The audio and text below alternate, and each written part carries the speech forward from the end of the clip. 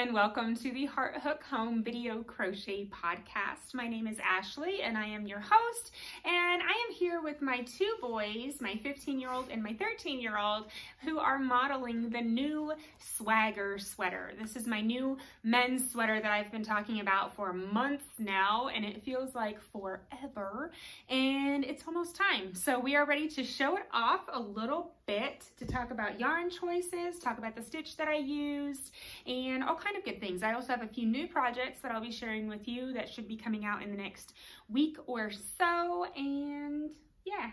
So talk to me about your sweater. Do you like it? It's a sweater. It's a sweater. Okay, that's fair. Do you like your sweater? It's snug.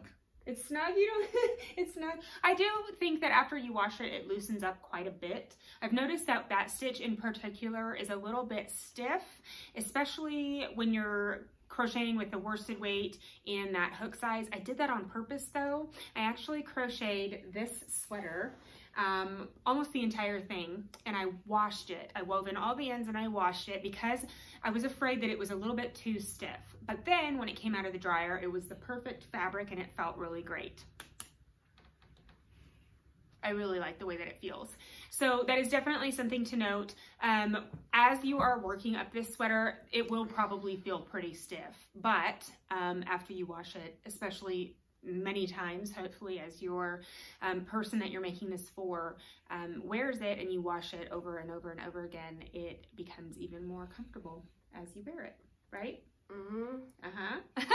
So for this yarn, or for this pattern, we are using a worsted weight yarn. This is Brava worsted that they are wearing. They are both the 500 skeins, which are 1,040 yards. They're the ones, the huge Brava skeins. So for those, this one is the Dove Heather colorway, which I absolutely love the nice like silver look that has to it. It's a very light gray.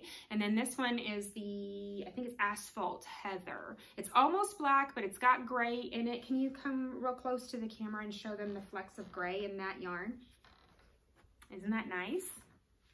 Yeah, and see how this stitch is worked in vertical columns, and you can see that the decreases on the sleeve on the underside are always on the armpit side, and they're hidden, which is absolutely lovely. And I love how this creates, like we're working this back and forth in rows and joining at the side over here, but you can't really tell that because these stack on top of each other, and it just looks really nice going all the way up. Yeah. Thank you, good sir. Thank you, thank you.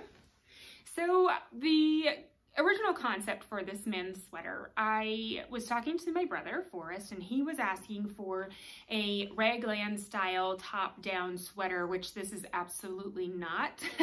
I did try that first though with this stitch. It was, the increases were kind of funky. I couldn't figure out a way to do it that I actually liked. So I still have that men's raglan sweater on the back burner.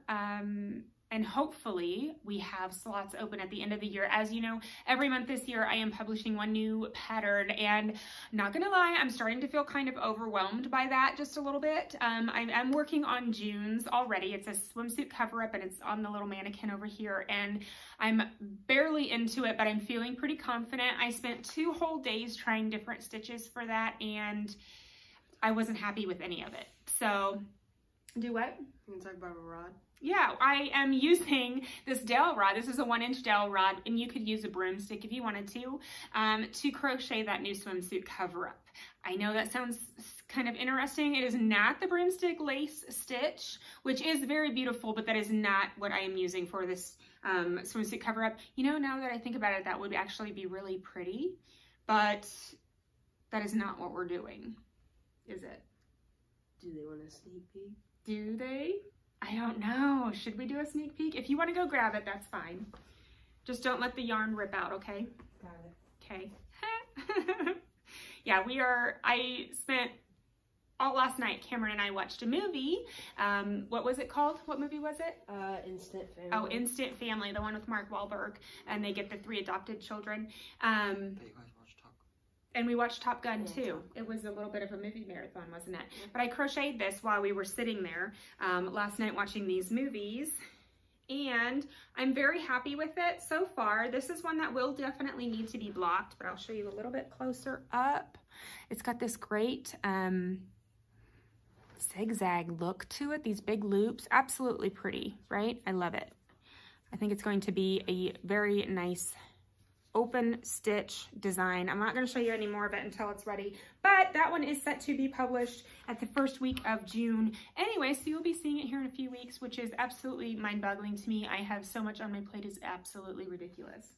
So one thing I did want to note, so today for podcast day is Friday, and that is May 6th. And thank you, sir. I may end up getting this pattern published Friday, May 6th, but I'm waiting on one of my testers to make sure that the sleeve is perfect for her size. And so I thought maybe I'd wait until Sunday, but then Sunday is Mother's Day. So happy Mother's Day to all of you fellow mothers out there. And yeah, so I don't want to do the live on Sunday.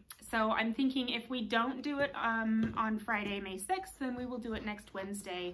But I will definitely keep you posted because I want to have the boys with me when we do our live video so that everyone can ask questions and show it off and all of that good stuff.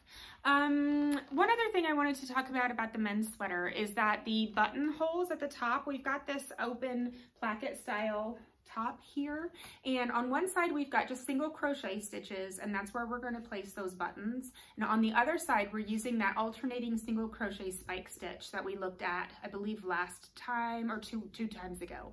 It is a very easy stitch. All it is single crochet. It's just where you place your hook that makes the difference. So that tutorial is already out on Heart Hook Home.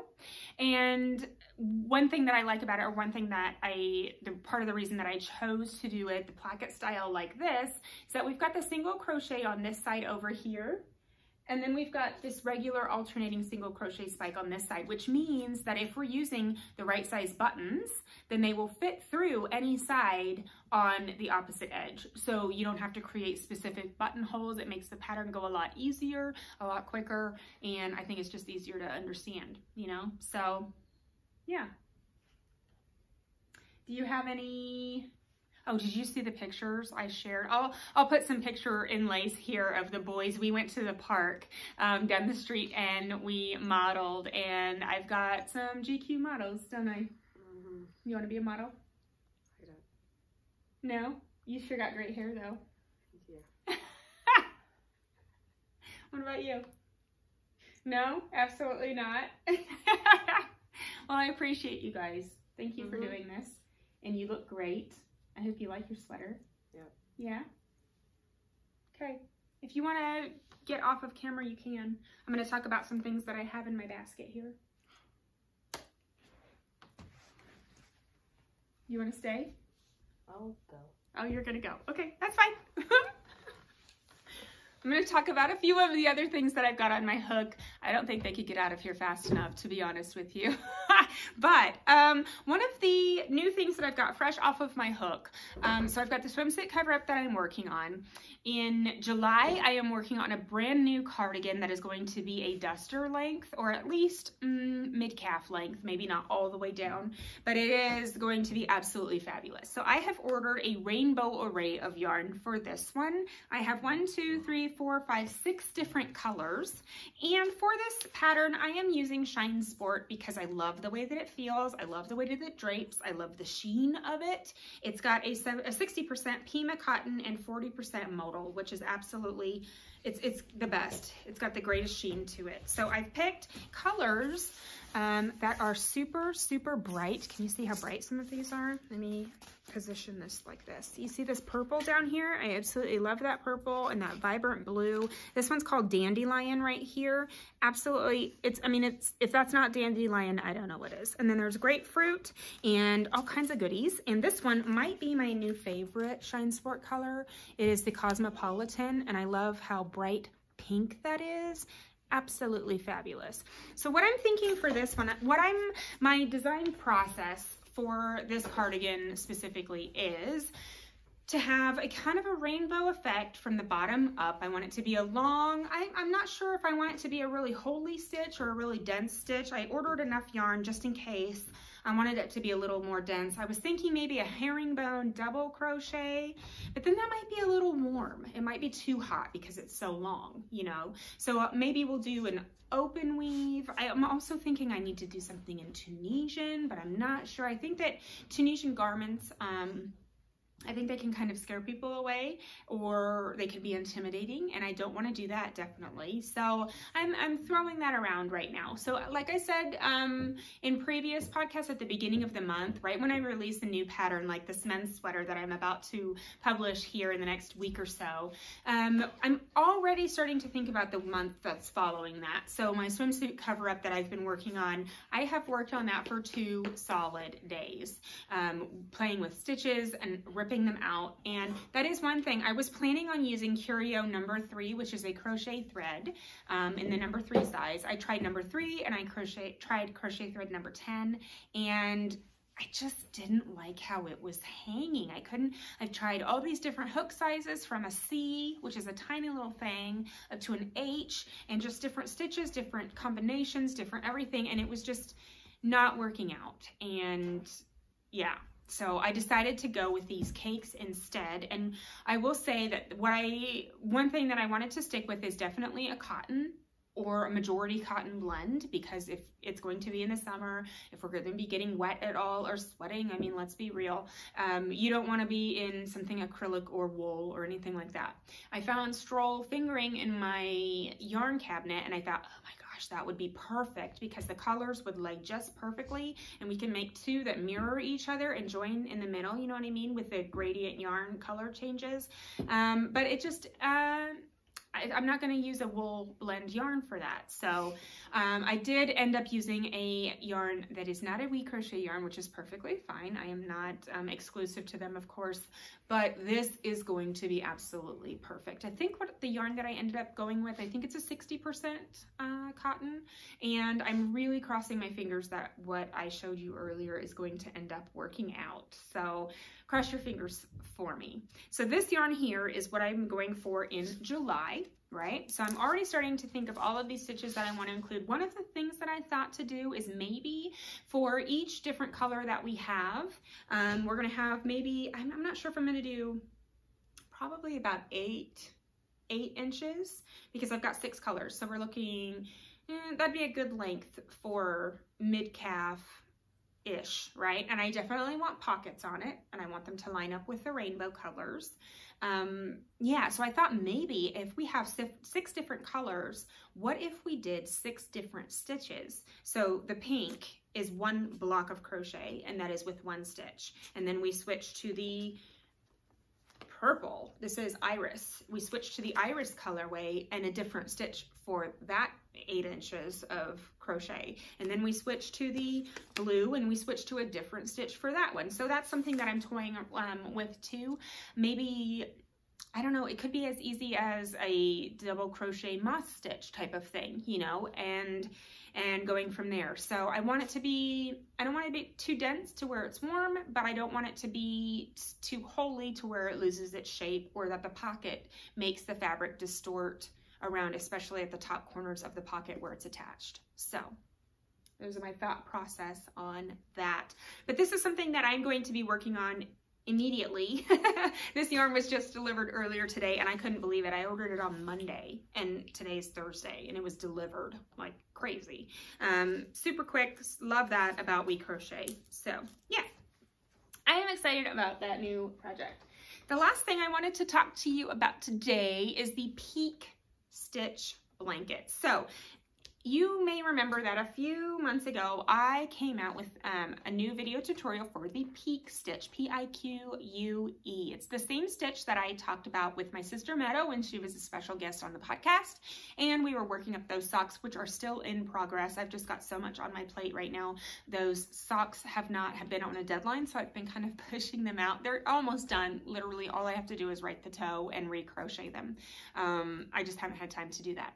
But the Peak Stitch is is absolutely gorgeous. So I was sitting in bed one night and I couldn't sleep. So I grabbed my yarn and I grabbed my hook and I started working up the peak stitch in a granny style pattern from the center out, which is great for a lot of different reasons. Namely, you can stop whenever you want to stop and it's as big as it's going to get, or you can continue to go until it's larger than a king size blanket if you absolutely wanted to.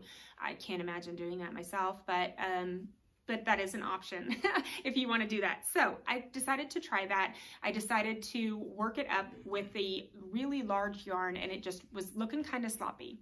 So my good friend over at We Crochet said that they've got this brand new yarn coming out and would I crochet a baby blanket or anything with this new yarn? And I thought, oh my gosh, that would be perfect for that peak stitch granny square blanket idea that I had. And so here we are. So on Monday, May 9th, I will be publishing this brand new pattern for this brand new baby blanket, which is absolutely perfect. I worked on this for a few days solid, and I have to tell you guys, this is like one of the most beautiful things that I just absolutely love it.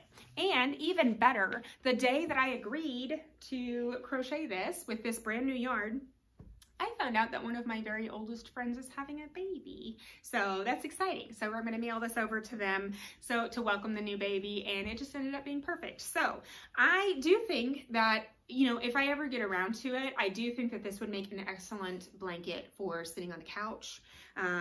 If you make it, you know, large, that where enough people can sit underneath it when you're watching Netflix with the family or whatever, or for the blanket for the guest room, just keep it on hand, you know, if you wanted to make one in cotton, so make it a nice, almost a weighted blanket, because that can get really heavy if you use enough cotton and it gets big enough. It could be almost a weighted blanket for, you know, if you sleep better under weighted blanket conditions, right?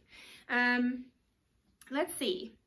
There are, I don't want to go too much into this yarn yet, but I will definitely edit this video on Monday when this blog post is published with this new pattern. This is a free pattern available with this brand new yarn that I will have ready in the blog post for you when this pattern is ready. So, let's see. I also have a few other things that I am working on. I am working on, you know, Father's Day is coming up in June, and I am working on a men's scarf that is a reversible scarf pattern, which is absolutely mind-boggling to me how easy it is and how fun it is to work up. It's working up remarkably quickly. So look for that definitely coming. That will be published, I believe, May 20th is when that one will be published. So we've only got a few more weeks for that, but that gives you almost an entire month to crochet a scarf for Father's Day for whomever you will be gifting that to. I am also working on, I don't know if you remember when my mom was a special guest a month ago, we were talking about that really long sofa blanket, right? That I wanted it to be long enough that all of the family members could cozy up underneath it and cuddle up, you know, and it's only going to be maybe 4 feet tall-ish. So it's going to be pretty short, but very, very long. I have started that, and I want you to know that it was 400 chains, and that was the worst 20 minutes of recent memory. And then the hour after that of going through, crocheting through the chain back to get that pattern established. It was absolutely, yeah, worth it. We're going to say it was worth it, because as you know, with a ripple or a chevron pattern, you can't do a foundation chain or a foundation stitch. You have to do the foundation chain and crochet back into it, because you need those decreases and the increases. I mean, I guess you maybe could do a foundation row that way, but it would be confusing and it might not turn out. Now I want to try it. I want to try that now. Maybe I'll do that. But I've got 3 rows done, and it took me 3 hours to do that. As I crochet each additional row, of course, it'll go faster. And I have switched it up a little bit. It is so much fun. I'm using a light gray, the same gray that Caden was modeling in his sweater. And then I'm using a dark gray, which is the same gray that Cameron was modeling in his sweater. And then I'm using a beautiful, beautiful, vibrant purple that's about this shade. So I've got light gray, dark gray, and that beautiful eggplant color, and it's absolutely beautiful. And all 3 of those colors are available in the Brava 500 skeins, which is something that I really like too. So I got one of those huge skeins of each, which is over 3,000 yards of yarn. I don't know if that's going to be enough, but if it's not, it's going to be pretty close. And all of those are available in smaller Brava skeins too. So I'm excited about that pattern as well. So what else do I have new that's coming out? Oh, next week, next Friday is the new Car Series pattern. This one is something I'm about halfway through with this one, and it is going to be absolutely fabulous. It's something that everyone needs in their car. We're going to incorporate a fun aspect to it that makes it, just takes it up a notch, right? Or two. Yeah. So let's think. I have a wedding that I'm going to in a few weeks, and I bought this dress online, praying it fits and it looks well, and also that I feel confident on the day that I'm going to wear it, because it's kind of, I mean, it's not like super revealing or anything, but it's kind of tight. And for that reason, I am going to crochet a very short little bolero just to wear over it. I'm planning to use a pretty holey stitch for that, because it's the end of May. Like, it's going to be pretty warm and probably pretty humid here in Kansas. So I want something a little bit lightweight that just covers up just enough to where I don't feel super exposed, you know what I mean? But it's going to be very pretty. So fingers crossed on that one too. I've got so much going on. It's absolutely unbelievable. And I'm sure that I forgot a few things as well, but make sure that you are watching for the Swagger sweater. That's what I'm calling the new men's sweater that is coming out this week. And when that pattern is published, I will definitely let you know on the Facebook page, on Heart Hook Home Facebook page, the date of that release. But when that is published, you will want to use code SWAGGER. So it's the Swagger sweater, so we're just going to call it Swagger for the coupon code. So all caps SWAGGER,